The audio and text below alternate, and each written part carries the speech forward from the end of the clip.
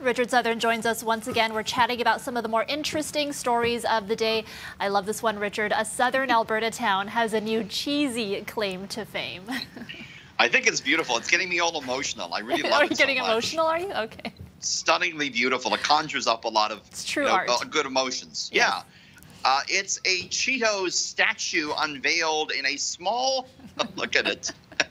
It's so beautiful, Erica. It is. It's bringing me to tears, too. You kind of just want to lick those fingers, maybe. I don't know. I don't know about that. I don't know if you want to lick straight. You know what this Cheetos has said? Cheetos, of course, put this up. They said the dust that's left on your fingers is called Cheeto. They have a name for it. Oh. And the more you know. Okay. The more you know. And appropriately enough, this statue was erected in Cheeto, Alberta. That's why they put it there.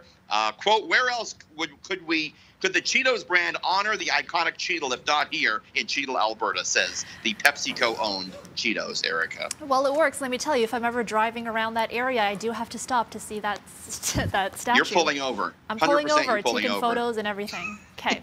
A 162-year-old painting has the internet baffled because it looks like the subject is holding a smartphone.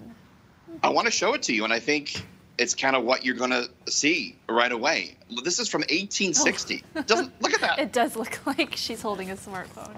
Is she checking her Insta in 1860?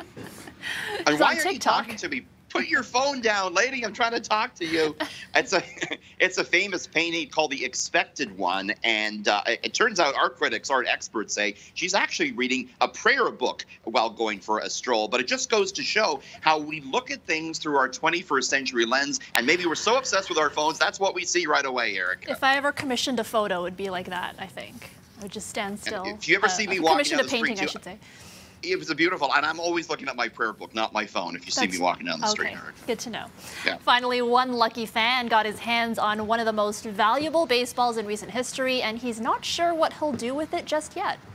Must be nice to catch a $2 million baseball and not know what you're going to do with it. This is a dude in Texas last night, caught Aaron Judge's record-breaking 62nd home run that surpasses the American League record. His name... Corey Umis. Look at that. Nice catch, Eric. Yes.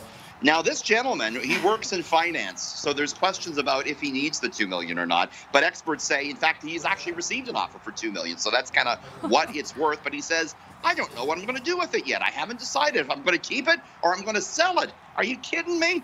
Anyways, the most expensive home run ball ever sold was for $3 million, Mark McGuire's record-breaking one in 1999. So we'll see if Judge ever gets that one back. If he wants it, he might have to pony up for it, Erica. It must be nice to have options for that. Must be nice. Yeah. Okay. Thanks, Richard. All we have is Cheeto. That's all we have.